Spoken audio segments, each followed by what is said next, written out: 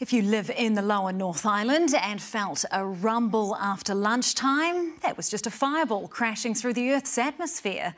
Video footage has captured what's believed to be a meteor lighting up the sky. And as Leighton Hakel reports, scientists are now trying to figure out where it landed. Wait for it, there.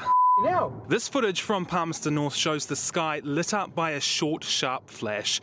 And not far away, somewhere between Shannon and Aupiki, this dashcam captured the same moment.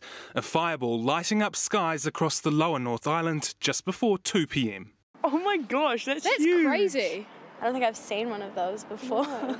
Witness accounts are flooding in on social media too, not just of the sight, but the sound. Some commenting online that they heard loud bangs, that it reminded them of a meteor from a movie and sounded like a quake was coming.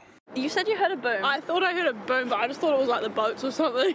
What we seem to think at the moment is it's probably a rock from space. The meteor was captured on this lightning map, and the boom picked up across several GNS science seismometers. There it goes. Dr. Ian Griffin says the task now is to figure out if it's landed and where. If we can get enough reports from across the country, we can actually triangulate the position and work out its path across the sky and figure out if it actually landed, and if so, where it might have landed. Fireball's Aotearoa is already trying to track it. A Kiwi scientist working for NASA in Houston is hoping it's hit the ground so they can study the rock. Could have possibly either broken up in the atmosphere or ended up in the ocean, but either way, there's still a possibility, so we're assessing our data to see what we can find.